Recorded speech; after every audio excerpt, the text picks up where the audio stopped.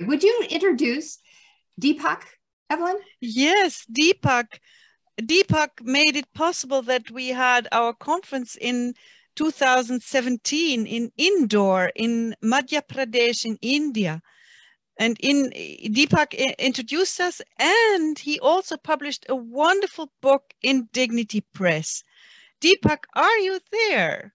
No, he was there earlier, so he has to go in and out. He has written to us because he has to take care of his wife. Fellow scholars and practitioners attending this workshop. We meet today at a critical time in human history.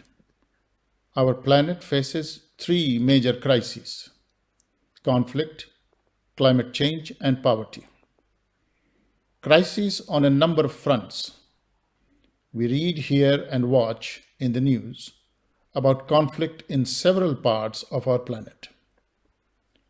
We know the cost of conflict is high. People die or get hurt.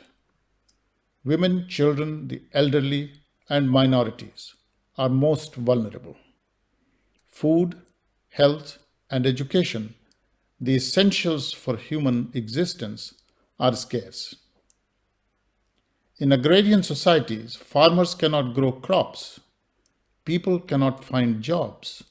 In worst cases, there is famine, disease, grief, and despair, which again strike the most vulnerable. It is catastrophic for many. War, climate change, and poverty are the most devastating tragedies to fall on us. Unless we all play our part, these tragedies are bound to result in far worse consequences. Concerted efforts on all fronts is essential. We have to work together. This is why I'm suggesting today a set of actions that we can all take in our wonderful international community of scholars and practitioners interested in human dignity and humiliation studies. The name I have thought of is Manifesto of Dignity. It includes, number one, respect the dignity of all humans, even when disagreeing. Number two, listen carefully to others' views before reacting in haste. Number three, give everyone space. Number four, respect the environment and avoid excessive consumption. And number five, choose lifestyle that avoids excessive consumption. Respecting the dignity of others avoids disruption in human relationship. It helps interaction and cooperation. For it is through cooperation that we can maximize achievements towards common goals. Listening to people's views avoids the risk of overpowering other views from which we may learn and add to our own understanding. Giving everyone space has the benefit of allowing all of us to think freely and independently. It enhances our thinking potential.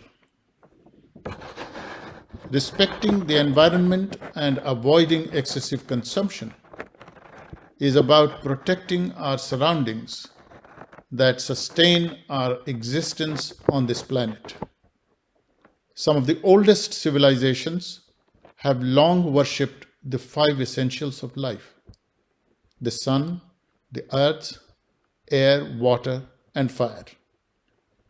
But many of us who have become used to modern life of luxury have forgotten the vital part these five elements of life play to ensure our existence.